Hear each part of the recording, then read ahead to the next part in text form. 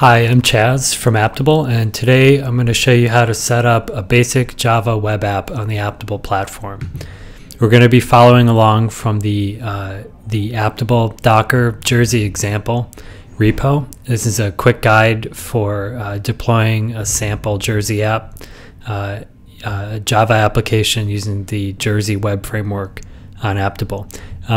We're going to try to track the Jersey setup guide. In the Jersey setup guide, they have a Maven archetype for Heroku web apps. Aptible is very similar to Heroku in a lot of ways. So just to get moving really quickly, we're going to sort of bootstrap off the Heroku deploy model.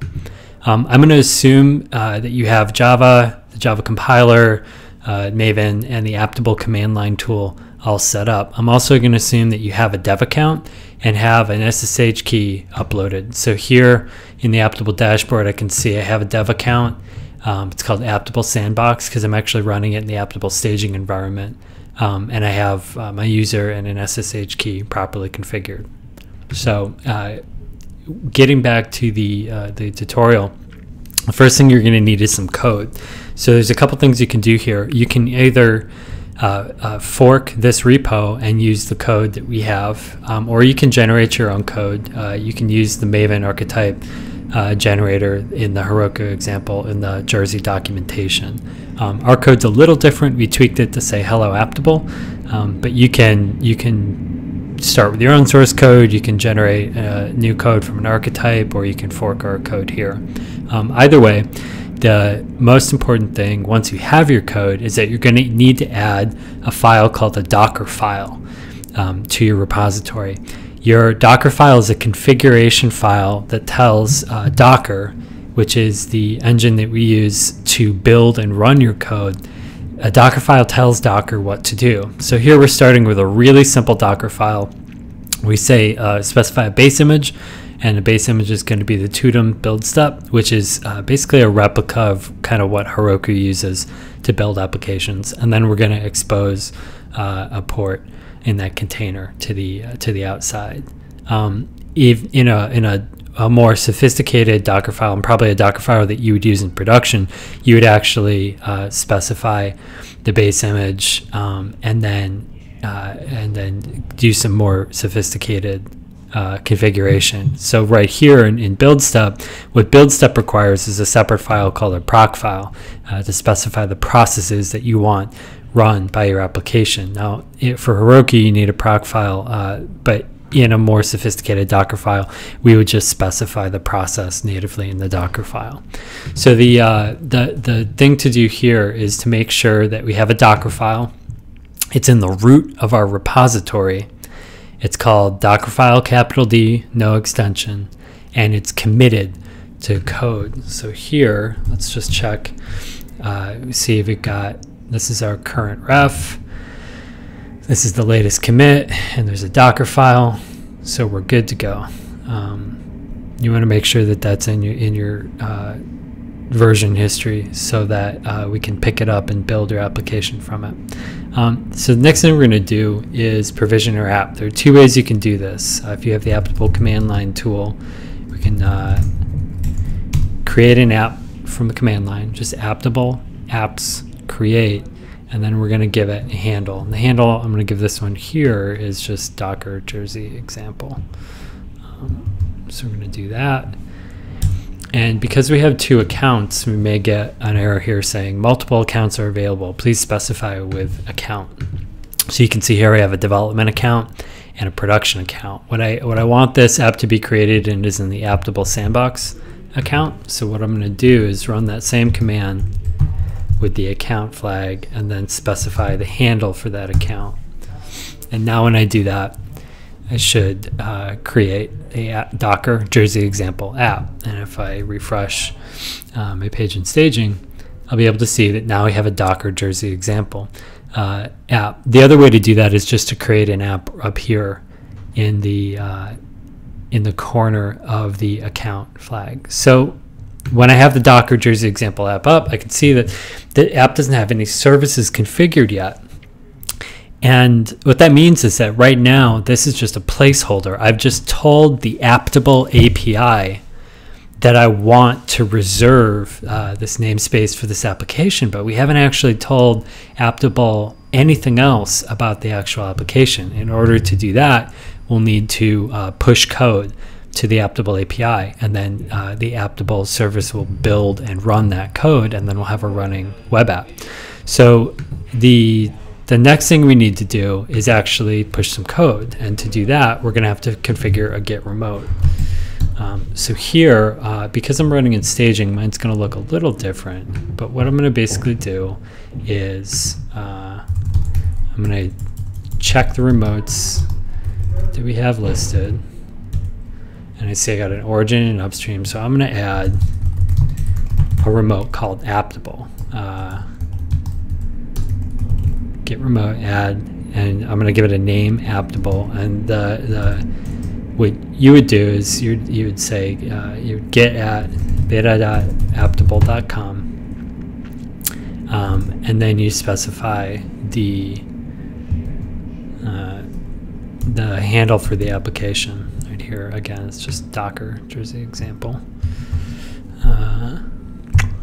.get. And you would that's the correct endpoint to add for you. Now mine's going to be a little different, but I'll just add this here, and so now I have a remote configured called Aptible. Now I'm going to go off screen and reconfigure this because my endpoint's a little different, but that's the way that you would do it in real life. Okay, so now I've got my remote properly configured, and I want to push some code. I'm going to push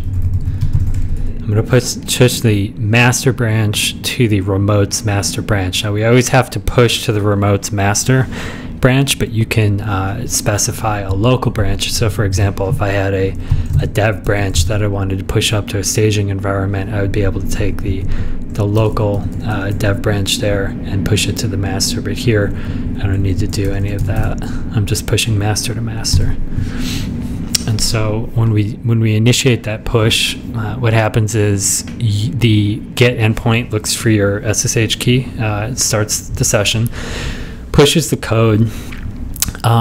You can see it authorizes, initiates the deploy, meaning it identifies that you've reserved an application namespace in the Aptible API, and then it kicks off the build process. And so what's going on right now is that it's downloading all of the assets and resources it needs using the Tudum build step process.